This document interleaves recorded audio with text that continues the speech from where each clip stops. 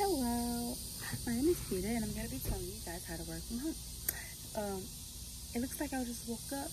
That's because I did. So please excuse the hair and the puffy face. And I'm not prepared, but I'm going to do this. So I'm going to be telling you guys how to work from home.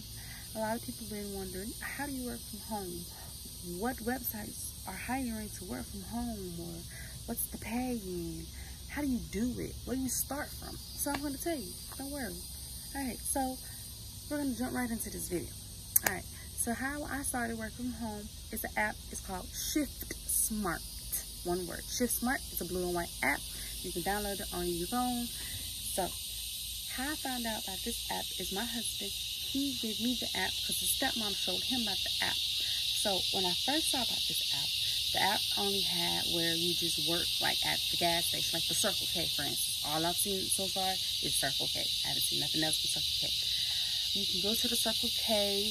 They have different hours, like you go about 4 or 5 hours a day, and go. You can do it as the merchandiser, like stocking up the shelves and all this kind of stuff, or you can do it as the cleaner. So soon I was playing around on the app, and I was just trying to figure out exactly about this app, because at that time I was not working at my job that I have now. So what I didn't start working, but I had the job. Okay, so then I looked and said remote job. Remote is working at home. So I'm like, okay, let's do this. Let's click this. So they had the part where you had to do like the application, then you have to set up your computer, which is easy. The trick about that is they're going to send you an email, and it could take up to, if you do it right now, then it'll probably come at the end of the day, or probably in the morning when you wake up. It'll be on there. So that's another thing about it. They take a long time to send the emails. Okay. So, alright. So after that, then you set up your computer. They're going to show you the app. It's the Dianata app. That's what they use. The system that they use called Dianata.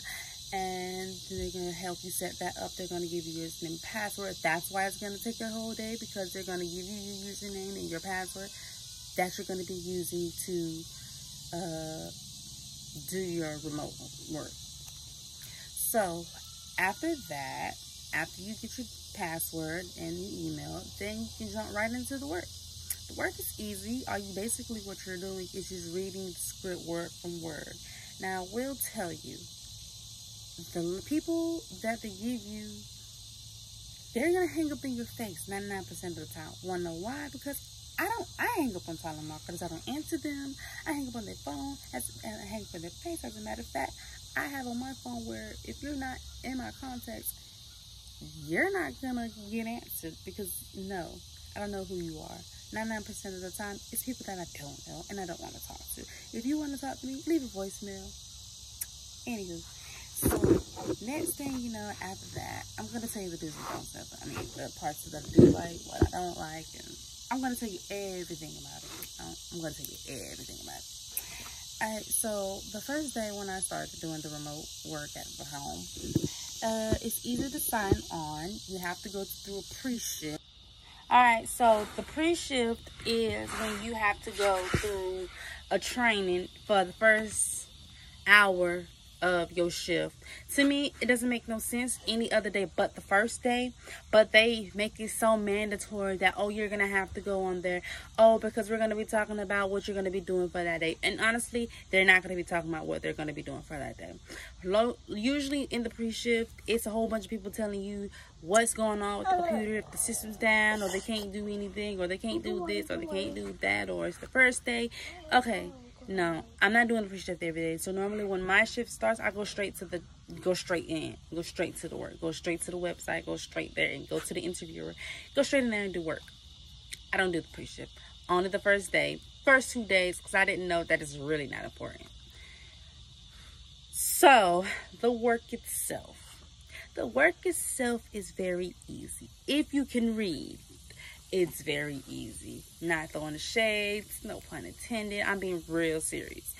If you can read really good, you can read really fast, or you can read, just love to read. You don't even gotta love to read. If you just know how, it's easy, because basically you're reading word for word. Like, everything you're saying is going to be on the screen. So what they do is they're going to have a number when you log into the interviewer.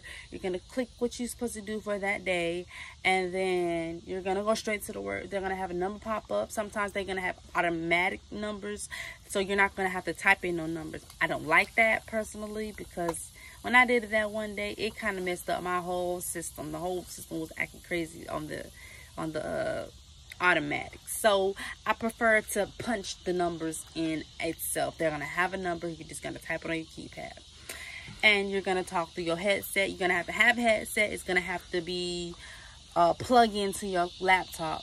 I don't know why, but you're gonna have to have it plugged into your laptop. You can use a game headset. Like, you got a game, play the game, use that, plug it into your computer, problem solved. You ain't even got to go out and buy none of that. So yeah, you're gonna have to use the keypad to type in the numbers. You have to use the keypad to type in the numbers. Then once you type in the numbers, you're gonna press enter, and then you're gonna have to read word from word. If they answer, try to read. They're gonna tell you to at least have one production rate, which is you're gonna have to have one complete call go through. My first day, I didn't get no first complete calls. My second day, I actually got 2 complete calls. It surprised me, which was cool. But, you know, it could be better. But like I said, on the other end of the telemarketing world, I'm hanging up on people. I'm not answering their phone calls. I'm not doing none of that. So that's cool. But anyway, so next we're going to be talking about the pay. For different remote shifts that they have available, they're gonna have different pay from $10 to about $13. I haven't seen nothing more than that. I didn't see one time they had $15 an hour. So basically, you're gonna at least work 4 or 5 hours. Nothing more, nothing less. I mean, I haven't seen anything so far, but nothing more, nothing less. And like I said, between $10 to about $15. I say $9 to $15. I didn't see anything other than $10, but they might have something $9. I probably skipped over it. But between $9 to $15 an hour for about 4 or 5 hours a day. So you get paid instantly, but you get paid the next day. If you have a debit card, credit card, debit card, any kind of card loaded up that's compatible to it, you can instant pay your pay the next day, or you can wait for a check, or they think they give you a card. I think they give you like a debit reloadable card, a Shiftsmart card or something. If you don't have a card and you want to get paid by a card instead of check, they can give you that too. I believe so. I'm not quite sure, because like I said, I got my own card, my own account, so I put it straight to my stuff. And they have the instant pay. Like, after your shift, they'll tell you what you worked and how much you're going to get paid. In the morning time, it's going to be a confirmed how much you're going to get paid. Then it's going to pop up on this little screen. It has like a light bulb, electric shock. And it's going to have like a $sign on it too. It's going to be at the top screen at the by eye. And you're going to click that, and it's going to have instant pay. It's going to tell how much you earned for that day, and it's going to say withdraw. When you press withdraw, it's going to automatically withdraw into your account of your choice. And I think that's cool if you want to make a few dollars the next day, for the next day for gas or something, or you can actually make it like a permanent thing. So far I have not made it a permanent thing just yet, because like I said, I do work another job. But, you know, if things don't work out at that job, I'm definitely going to make this a permanent. And again, they do have the Circle K if you want to actually go to work. I did not hear so many good things about it. I'm not going to do it personally, because I didn't sign up. I didn't do that, didn't get the app for that. I was honestly wanting to see if they had workout on. And surprise, surprise, surprise, they did. What they're going to be talking about in the reading that part is political. A lot of the things that I've seen are political, and it's going to be talking about different states and whatever state of the choice that they pick to give you to call. It's basically that. It's political. I'm being straight up honest. I haven't seen nothing other than political. I don't like it, but hey, easy money, right? It's another thing that I don't like. Their system glitches a lot, and they're gonna be sending you emails. I've got like 1,000 emails while I was doing my shift that you're not screen sharing. You have to screen share. You have to screen share. It's automatically gonna screen share. My problem was they said, oh, you're gonna have a screen share. You're not sharing your screen, so we're gonna kick you out for the day. You log out and da da da. That was that one time. And I was like, I was sending pictures on my phone from my computer to my phone and sending it to them in the app, showing them that I'm online. I am screen sharing. I haven't stopped screen sharing since I logged in today. You know, I don't stop screen sharing at all, by the way. They kicked me out that one time, and it really pissed me off, and I had to tell them, like, look, y'all can't do that no more. I done sent y'all thousands of pictures all shift of me being on there, and I really have proof, and I still have the proof in my phone today. So, like, y'all can't sit there and say that I didn't have it.